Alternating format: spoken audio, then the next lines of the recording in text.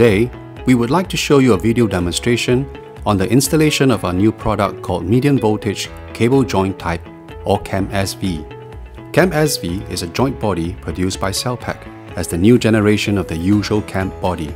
The good thing about CAMSV is that it is more compact in size and less components are used. Before we begin, we would like to remind you that this installation has to be done by a competent jointer. Make sure that all of the necessary personal protective equipment, or PPE, is ready to be worn or available for immediate use, such as safety helmet, safety gloves, safety shoes or boots, reflector vest, and additional first aid kit. Do take care and be aware of your surroundings, such as passerby, vehicles, and heavy equipment. Only perform the work when conditions are ideal and it is safe to perform such activities. In the case of heavy rain, it is not advisable to do the work. However, if it is only a drizzle, a canopy or tent can be set up and work can continue to be performed. Do not forget road sign boards and cones to alert traffic. Last but not least, make sure to double check that the cable is not being energized and is completely free of residual current.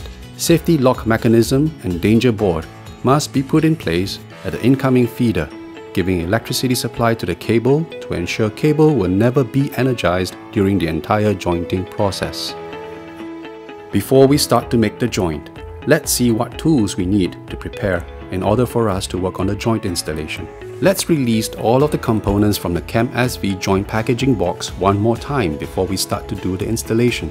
Before we do the CAMSV joint installation, please double check all of the components based on list of components provided. Read carefully the working instruction provided in the kit before starting the installation. Now, we have two cables. Lay down both cables side by side with an overlapping distance of 500 mm. We are going to do cable preparation.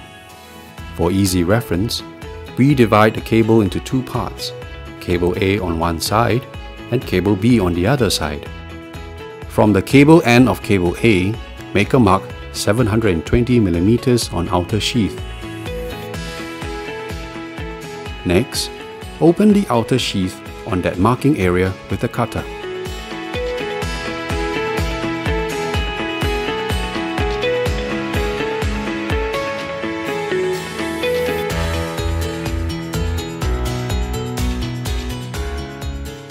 Next, apply the constant force spring RF6 60 mm from the outer sheath cutting edge.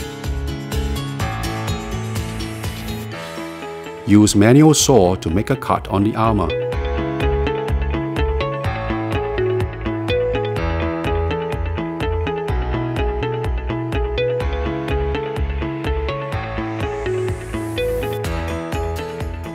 Using a pincer, open the armor.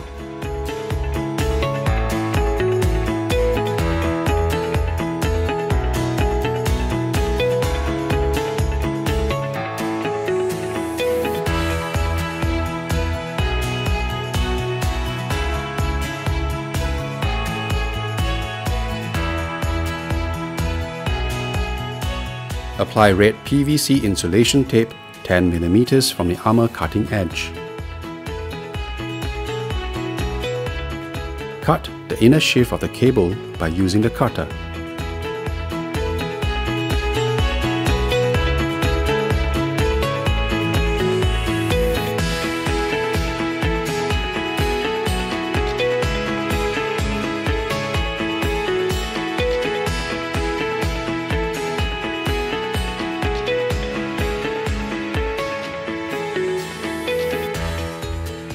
Spread out all three cable cores gently from each other. Remove the inner filler. Apply red PVC insulation tape at three cable core ends.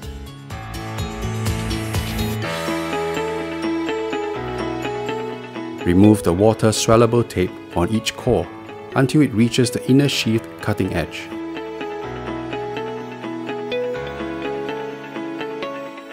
Take out the copper tape and cut it at the end cut of the inner sheath. Remove the red PVC insulation tape from the three cable core ends. Bend backwards the entire copper wire screen on one cable core and bundle them together with red PVC insulation tape. Repeat this step on the other two cable cores.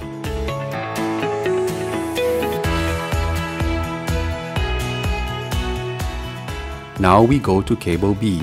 From the cable end of cable B, make a mark 950 mm on outer sheath. Next, open the outer sheath on that marking area with a cutter.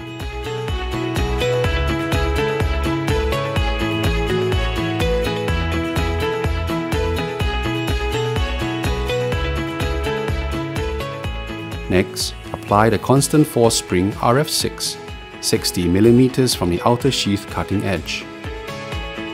Use manual saw to make a cut on the armor. Using a pincer, open the armor.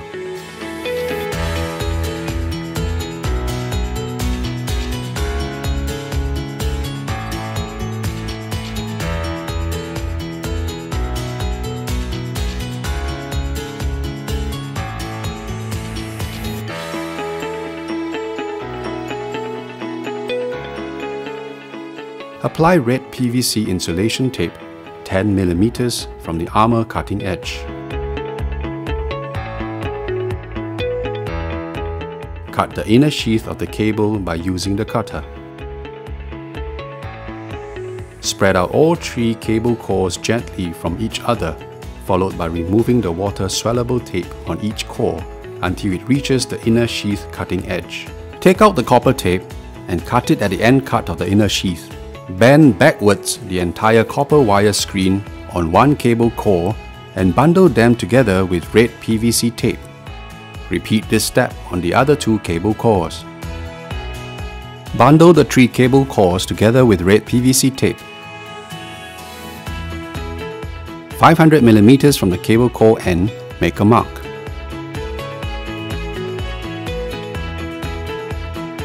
Cut the cable core on the mark with a manual saw and do this also to the other two cable cores. Remove the black semi-conductive paper on each cable core, on cable A.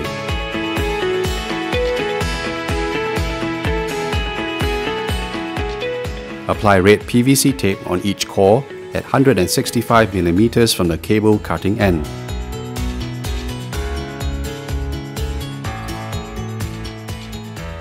Now, let's go back to cable A. At this stage, we will demonstrate the two methods available to remove the outer semi-conductive layer.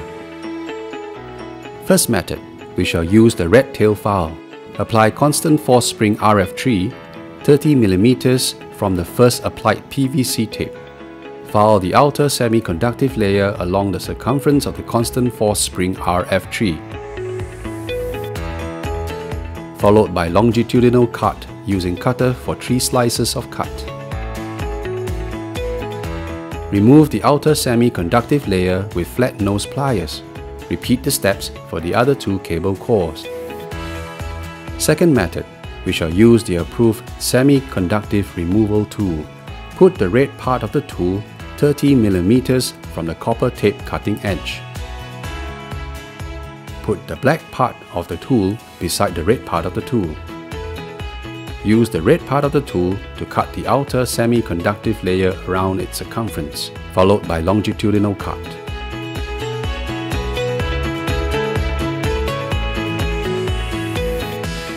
Remove the outer semi-conductive layer with flat nose pliers. Repeat the steps for the other two cable cores.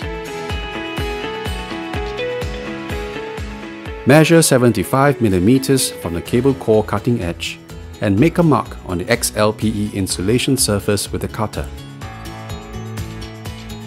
By using the XLPE insulation peeler, peel off the XLPE insulation from the cable end to the mark.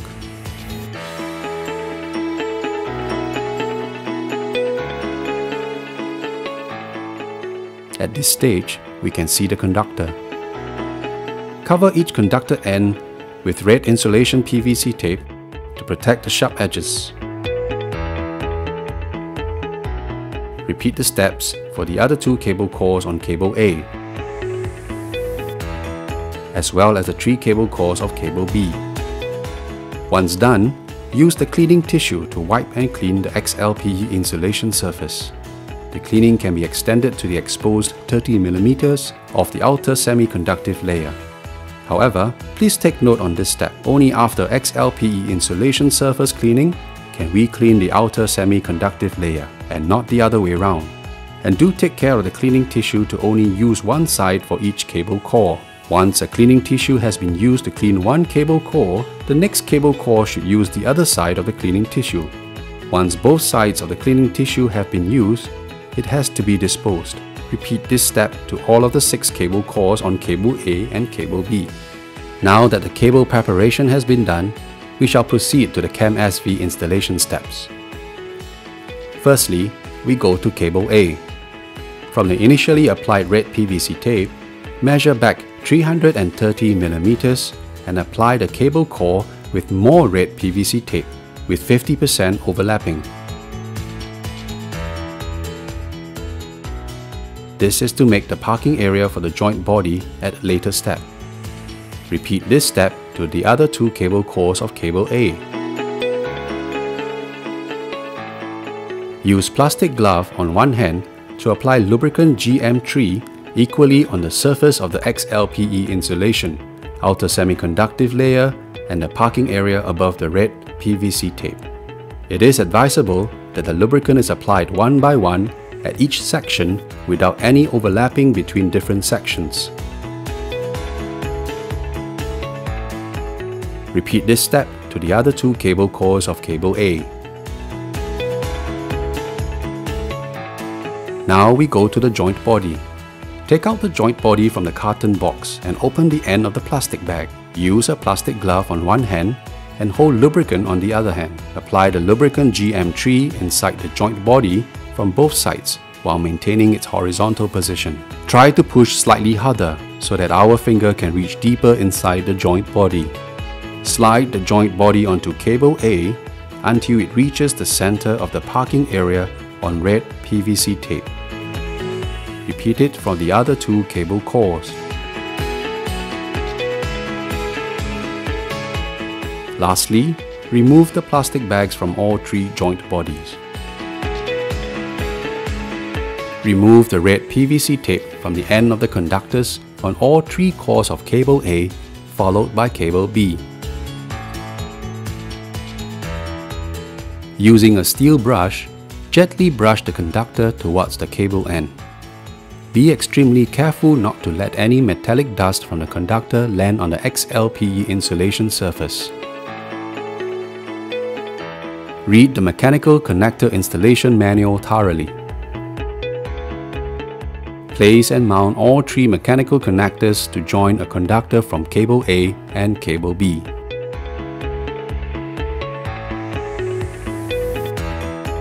Remove the metal insert from the mechanical connectors prior to the installation for bigger size of conductor. Put the mechanical connector on conductors of cable A and tighten the screw slowly by hand. Repeat this step to the other 2 cable cores of cable A. Join both cable A and cable B together through the mechanical connectors. Make sure to adjust the position of the mechanical connector to be exactly at the center between the 2 conductor lengths from cable A and B. Tighten the screws manually by hand until they are firm. Tighten the screw further using a torque wrench. It is also advisable to use a counter holder on a mechanical connector during the screw tightening to fix its center and balance position. For the 4 shear heads on one mechanical connector, tighten further the outer 2 shear heads first, and then followed by the inner 2 shear heads. Once further tightened, move again to the outer 2 shear heads and tighten them again until the shear heads break. Do the same again for the inner 2 shear heads. Repeat the same steps all over again on the other 2 cores until we have 3 solid conductor connections. Clean the mechanical connectors first with tissue for any remaining grease. Further clean them with cleaning tissue, and then the XLPE insulation with another side of the cleaning tissue. Repeat this step to the other 2 cable cores. Apply lubricant GM3 over all of the surface of the outer semiconductive layer, XLPE insulation, and mechanical connector. Apply more lubricant around the border edge of XLPE insulation and outer semiconductive layer, forming a ring on both sides of the cable. Repeat this step to the other two cable cores. Push one joint body to the center of cable joint on top of the mechanical connector so that it is located exactly at the center of the cable joint. Remove the black PVC tape on the joint body.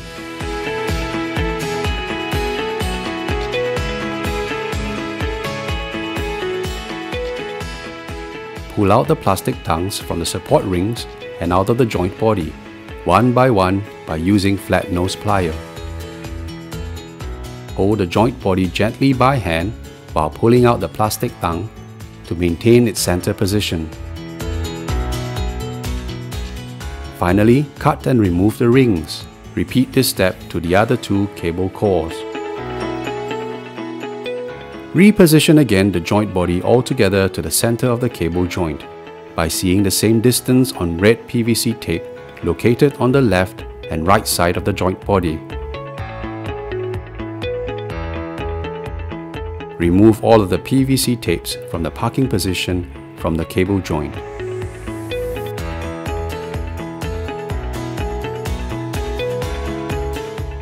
Apply half-lapped layers of CP63 thin copper mesh by wrapping it over the joint body, starting from the bending point of the copper wire screen of cable A to the bending point of the copper wire screen of cable B.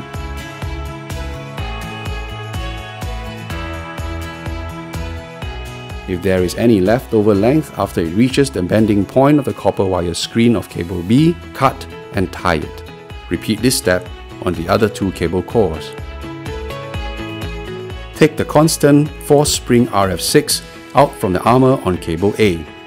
Reapply it at the same position, but on top of copper wire screen.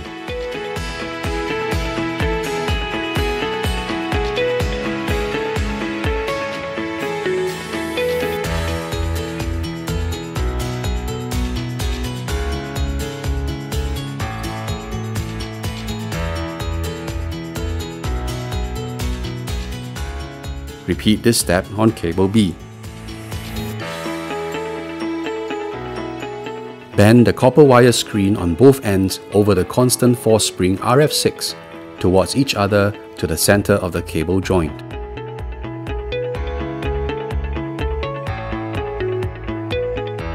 Cut either wire so that both have equal lengths which meet up with each other.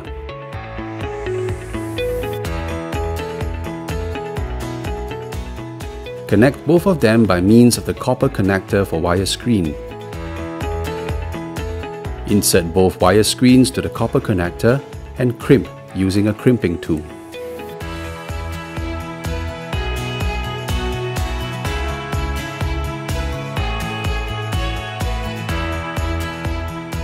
Fix the copper wire screen over the CP63 thin copper mesh layer by wrapping it with the red PVC tape for a length of 100 mm. Apply the red PVC tape on both sides of cable cores.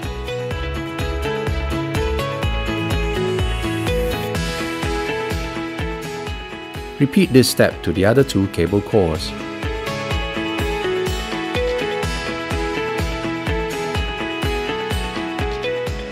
Use the saw, abrade the outer sheath of the cable A for a length of 80 mm on both sides. Repeat this step on cable B. Make O-ring shape from CP64 sealing tape, wrapping a half-lapped layer over the perimeter of the outer sheath of cable A at 80 mm from the outer sheath cutting edge, with one length of CP64 sealing tape on each side.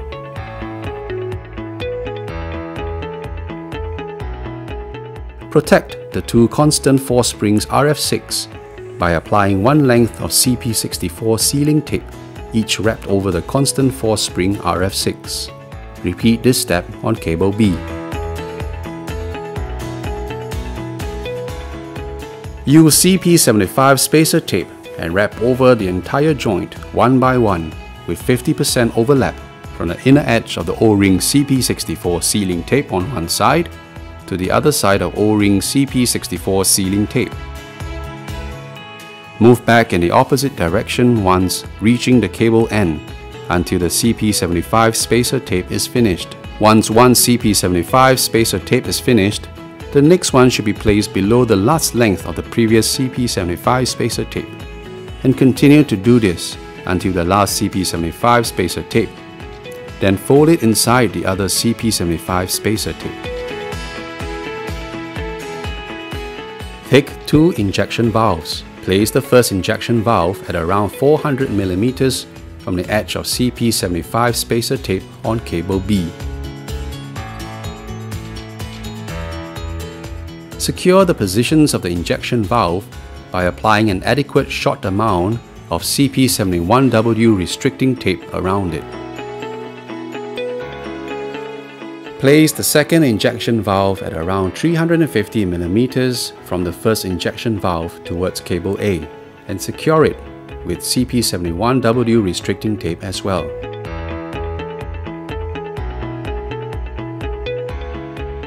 Wrap CP71W restricting tape over the entire cable joint with 50% overlap area, fully covering the O-ring CP64 sealing tape at both ends, out around 20 mm. Move to the opposite direction if the CP71W restricting tape has covered the whole cable joint in one direction. Wrap CP73 pressure tapes one by one around the whole joint, starting from around 30 mm inside from the outer edge of CP75 spacer tape. Apply with 50% overlap area.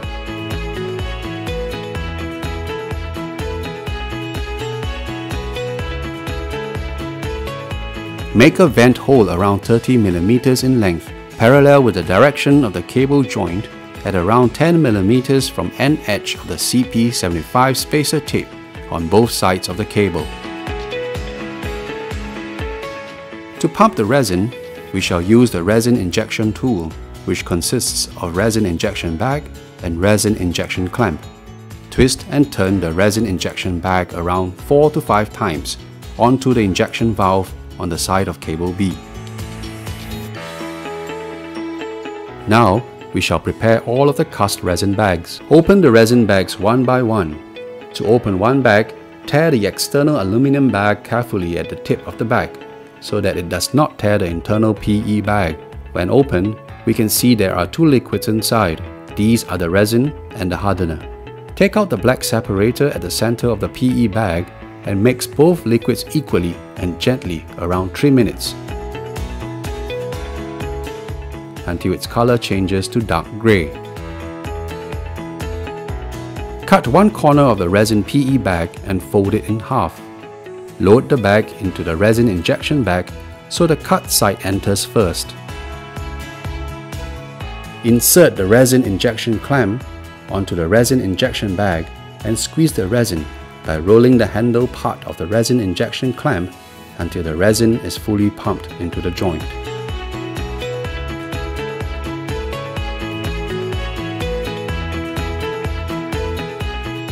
Repeat the step until the air bubble fully flows out from the vent at the side of cable B. Clean any overflow resin, then immediately seal the vent with CP71 restricting tape.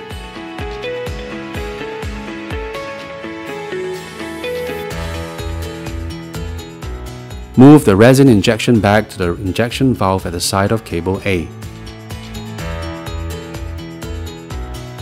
Keep doing it until the air bubble fully flows out from the vent at the side of cable A. Clean any overflow resin, then immediately seal it with CP71 restricting tape. Wait for a couple of minutes until the resin fully flows to both left and right sides of the cable before we pull out the resin injection bag. After the resin has been injected, do not remove the cable joint and do not backfill for at least 2 hours.